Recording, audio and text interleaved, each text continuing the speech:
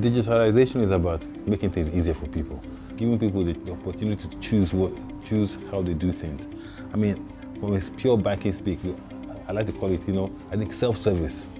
I want to do my banking, or I want to do what I want to do when I want to do it, wherever I am, with as little friction as possible. And I think that's what the digital opportunity gives you. First of all, that whole removal of paper business, and where do you keep it, where do you store it, and then how do you recall it, or how do you get information, how do you access that information which is on that paper when you want it.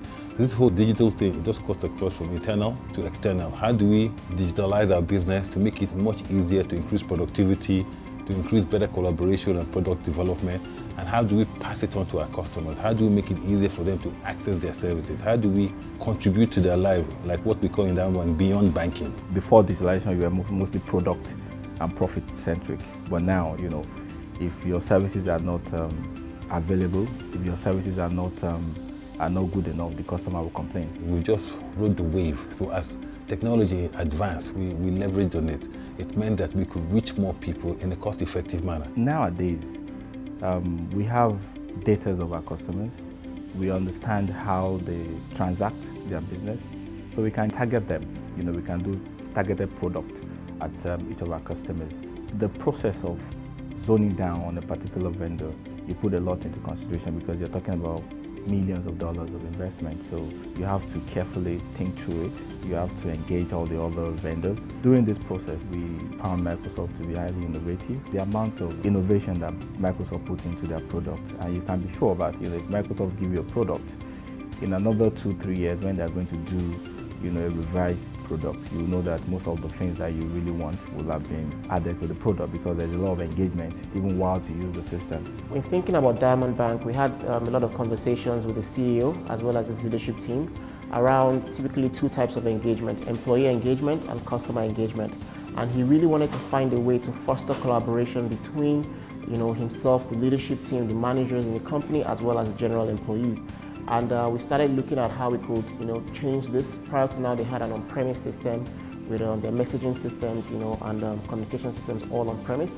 And we talked to them about the value of Office 365, especially how they could use, collaboration suites like Yammer, like Skype for Business broadcast to really drive engagement with their teams. And we started out with a pilot of Yammer, and that really went very well. In the first couple of months, they got thousands of employees talking and engaging and collaborating together.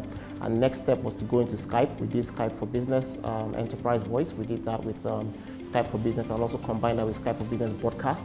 And the reaction was amazing. He was able to engage with his teams, in a really powerful way, that got them very excited. Every morning my alarm goes off.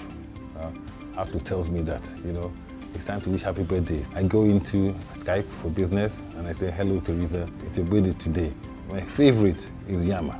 It's a place where people say what they want, right? People express themselves.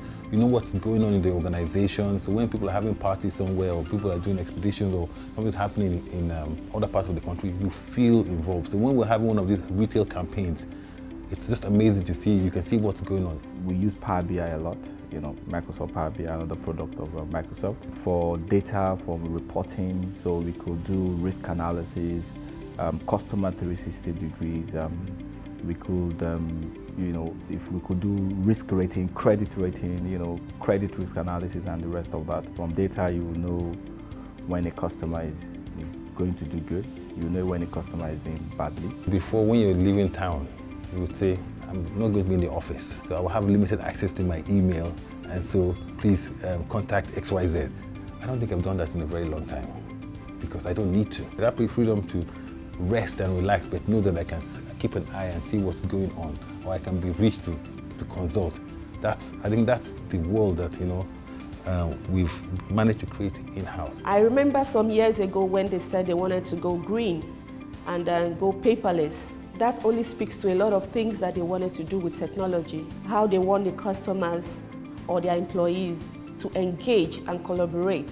And Microsoft has always been behind all of these initiatives. We have gone beyond that age of share of wallet. It's now share of life. How do we share in your life? Because banking is just a very small part of it. But for us to provide you that great service, we need to know more about your life, and digitalization helps us to do that.